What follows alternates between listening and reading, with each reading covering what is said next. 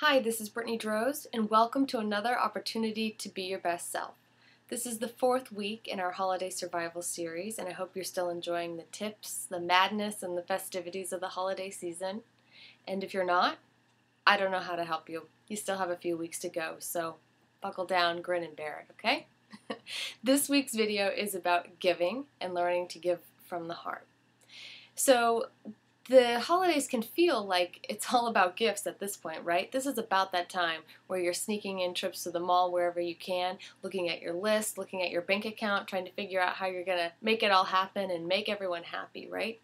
But I have a sneaky suspicion that the holidays were not this way, let's say, I don't know, a few decades ago, a few hundred years ago, right?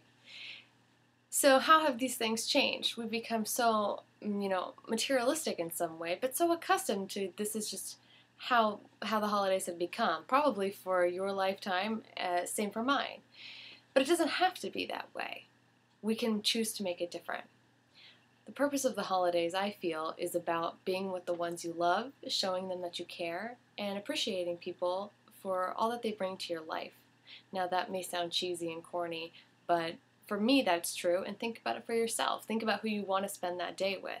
It's probably true for you too. So how can you change your typical, mall consumerism holiday seasonness into something different, into something more meaningful? Let's say you have someone on your list who does want that gift from the mall.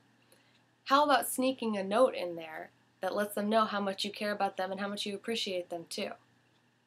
And tell your friends about this idea so that you get some notes in return, right?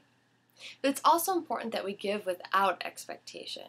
Because if we're really giving from the heart, it's true, it's honest, and it doesn't need to be reciprocated necessarily to the same monetary value, to the same number of gifts. We get caught up in that stuff.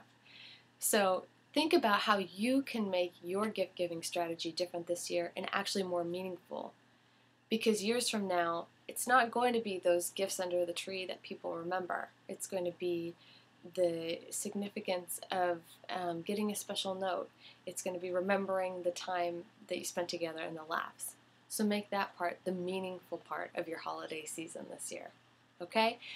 And don't forget to leave that time for yourself. Think about how you really want to give these gifts and how you make this more meaningful, because you deserve to have these interactions that are really significant for you. So, do your best, give gifts from the heart, and continue to work on becoming your best self. Thanks for watching, and catch you next week.